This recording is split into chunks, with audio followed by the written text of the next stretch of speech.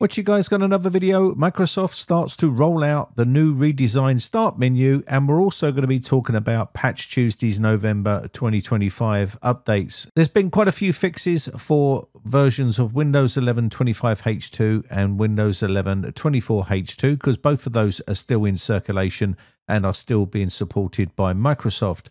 So whatever version you're using, these updates will patch a lot of problems that have been happening with Windows 11.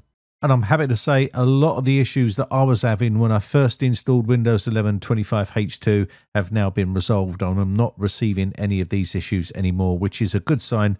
Not sure why it was happening to me because it was a brand new computer, and that was the main reason why I stayed on Windows 10 for so long and I went back to it. But if you're one of these people that are suffering with niggly little problems, hopefully these updates will resolve a lot of your issues. But before that, let's have a word from today's video sponsor. Today's video sponsor is CD Key Sales. Choose the product you want to use and buy. Use my promo code R09 and apply that to your order. Choose the change button and then paste in your key. Choose next and then click activate, and you've just now got rid of that annoying watermark and got a full version of Windows. So let's talk about the Patch Tuesday update first. You can see an extensive list here on Bleepy Computer's website. I will leave a link for that in the video description. But to break it down, Microsoft vulnerabilities for November 2025 are classified as follows. So under vulnerability category, spoofing vulnerabilities, there was 2 of those, and the importancy was 2. So denial of service vulnerability, there was a quantity of 3 of those, and it was important of 3 of those. Elevation of privilege vulnerabilities, there was 29 of those. 1 was critical and 28 were important. Security feature bypass vulnerabilities, quantity of 2 important. Information disclosure vulnerability, there was 11 of those. 1 of them was critical and 10 were important. So remote code execution vulnerabilities, which is pretty common for Windows, 16 quantity, 3 critical and 13 important. So hopefully that breaks it down a little bit more easier.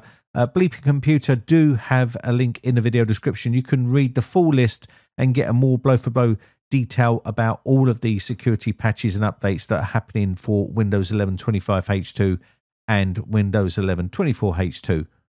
Now, if you're waiting for the brand new start menu to be rolled out, you may be one of the lucky ones. It may have already been rolled out to you. It's going as a gradual rollout, so some people are getting it and some people have to wait until Microsoft push it out to them. Now, there is a way you can get it early, again, but I wouldn't advise doing that. I'd just wait until Microsoft roll this update out to you, so you will be able to get the new start menu that Microsoft have been working on for many, many months, trying to get it to a stage where Microsoft are happy with it. But unfortunately, with all of the latest updates that they've been releasing lately, they have been full of bugs and they've been very problematic for a lot of people. So whether you have been looking forward to this brand new start menu that I'm going to show you in a second once we get it all fully updated, because I do know that the new start menu has been a real big issue for a lot of people with Windows 11. The old start menu was small and it didn't have much usability. You couldn't actually modify it in any way, shape or form, but this new way you can modify it a little bit, but it has become a little bit larger, and we'll talk about that in a second after we do a quick reboot. So let's do a quick reboot of the system, and when we get back we should have that brand new start menu, and I'll be able to show you guys what it's going to look like. Now let me know your thoughts of what you think of this brand new start menu from Microsoft. Now, this menu is the finalized version, so this is the version that you're going to be receiving on Windows 11 24H2 and Windows 11 25H2, and there it is right there. It's a little bit bigger, if you ask me, and this is not the full size. When you plug in your phone, there'll be another wing on the right-hand side. I'm not going to plug in my phone just to show you because you have to set up a Microsoft account, but basically you will have another big chunk. A quarter of this will be another wing of this on the right hand side. You can hide it, but basically that is the start menu. You can see we've got categories here, and we also have the pinned area and the recommended. This can be customized to grid, as you can see. So you can have it in grid format, I do think it's an improvement over the previous menu, but in all honesty, it's still too big and they need to allow you to resize it. You can see right here, you can also have it set as a list, or you can go back to category. I do believe category is probably the best option. It's broken down into groups here. You can see entertainment, creativity, productivity, utilities and tools. And there's a couple of more down the bottom, which I'll show you in a second. But basically, yeah, you just have to group stuff into these little categories. So you got productivity here. All of this stuff will be uninstalled on my PC once I get this installed on it. This is a virtual machine, but I would just basically remove all of this stuff. Now, the phone link right here, as you can see, will be the one that will show the wing on the right-hand side when you plug in your phone, which will make it massive. It really does. So you still get quick access to all of your areas here. I do think it's a big major improvement compared to the previous one, although it's a lot larger. So if you don't mind a larger menu like this, then by all means, you're going to love it. If we come down the bottom here, let's quickly go down and you'll see a couple of more categories. One of them is other and the other one is accessibility. So they're your options available on the category list. Now, inside the personalization start menu, you can customize it to your own liking. So you can turn off that recommended section if you don't want the recommended section.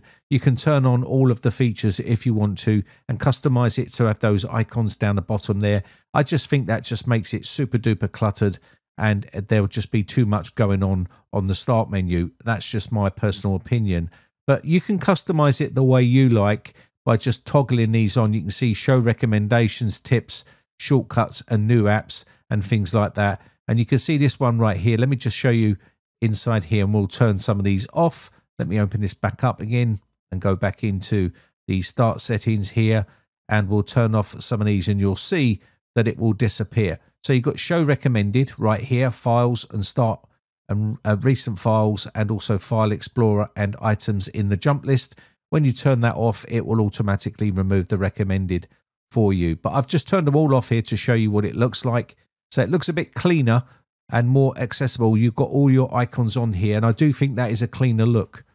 My only concern with these particular types of menus is I can now see on my screen two edge. I've got an edge here and an edge in the category already. And you can already see that I've got other duplicates on here, and that's because they've got a category and a pinned area. So the pinned area would be ideal for applications that you use on a regular basis.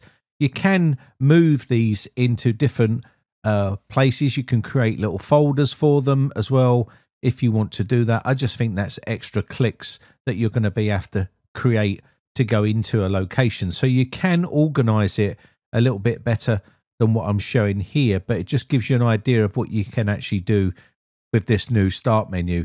Now, the pin section I think is very important because these are the apps that you're going to be accessing quite frequently, and the categorized ones you can put in there some of the stuff you don't really use all the time. Again, you're going to end up with double icons, but you can remove them from the categories as well.